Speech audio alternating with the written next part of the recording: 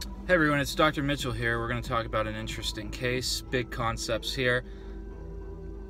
Autoimmune disease is caused by infections, and autoimmune disease can be perpetuated by infections. It's not like conventional rheumatology thinks, where there often isn't a bug to chase.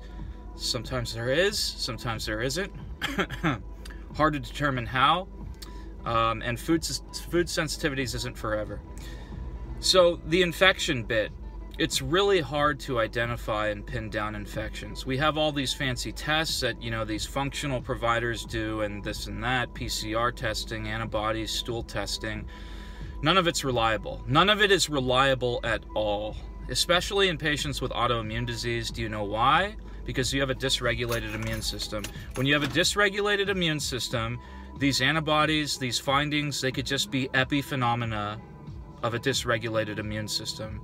Which means, well, for example, if you're doing serological testing, looking for these different viruses or bacteria or things like that, your B cells could just be throwing off antibodies. Your B cells could be spazzing out for reasons that are due to the autoimmune disease rather than there being an infection present. And so we can dispense with the idea that we're just going to test you for a bunch of infections and that's going to help us, because that usually doesn't work for these types of patients.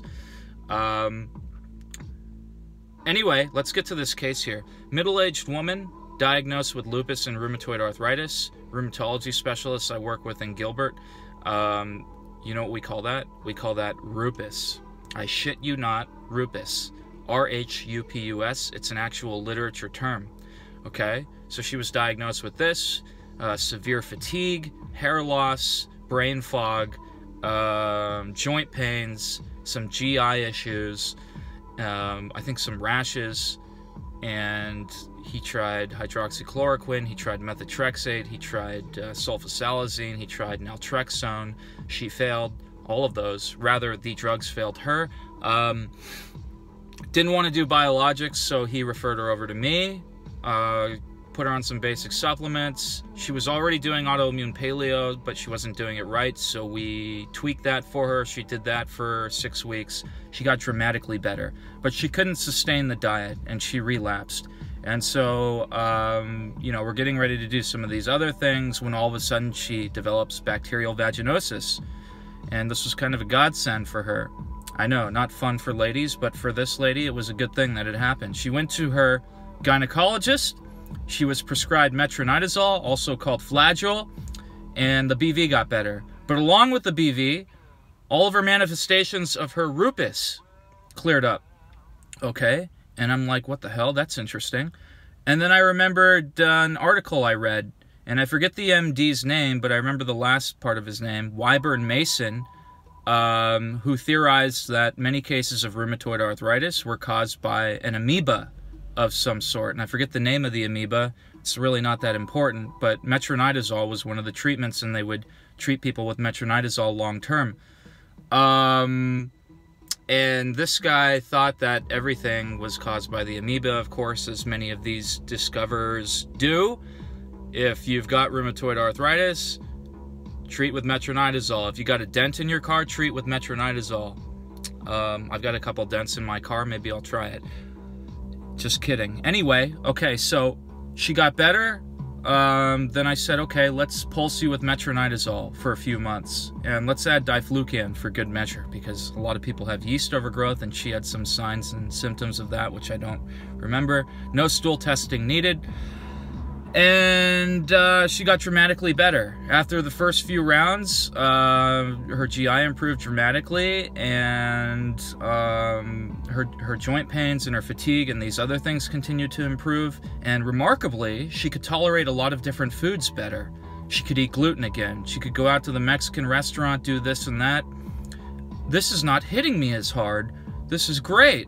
And I'm floored, because usually when people have food sensitivities, they're a little bit more pervasive and difficult to deal with. But in her case, it seems that doing something with these antimicrobial agents really made a difference for her. And so I just followed up with her a couple days ago. We just finished a round of nitinoxazide, and I'm not remembering exactly why I did that, but it didn't really make a difference. But Where she is now is a far cry from where she was before, and rather than having these symptoms on a daily basis, now the symptoms just seem to flare up around her period. So her late luteal phase and early proliferative phase. So now we're going to focus on her hormones and keep tweaking things along here. But she's doing very, very well. And yeah, it goes back to this idea that a lot of autoimmune diseases can be perpetuated by infections. We don't have good ways to detect these infections again.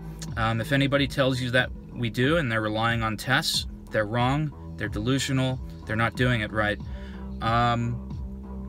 What else here? Food sensitivities, they're not forever. In a lot of cases, people need to identify them and remove them, stay away from them for some period of time. But what this case illustrates is that it's possible that there is some lever that needs to be pulled, and that can dramatically reduce the amount of time that you need to spend avoiding these foods, or just make you tolerate them better altogether. And a lot of us do have food sensitivities, and we tolerate them to varying degrees, and so just getting you healthier overall is going to make you more resilient to them. We'll talk more about the infection bit because it's really interesting, especially as it relates to rheumatoid arthritis, and there's things like this metronidazole treatment and tetracyclines that are really controversial. And the crux is we don't know in each case whether infections just set things off, or there's a bug that needs to be addressed that continues to perpetuate the disease.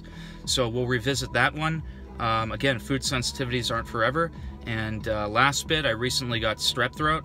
Never had strep throat in my life. Very common to get it and not common to not get it. Don't wish it on your worst enemies. Maybe I would wish it on somebody, but I haven't met them yet. Yeah, burning the candle at both ends here. Probably need to run away to the Fijian chain, stop this medicine thing, and just be a bartender out there or something. We'll see. Anyway, this is Dr. Mitchell signing off. Very interesting case of RHUPUS, largely resolved by pulse metronidazole treatment and a little Diflucan. We'll talk again real soon. Hope everybody has a good week here. Bye-bye now.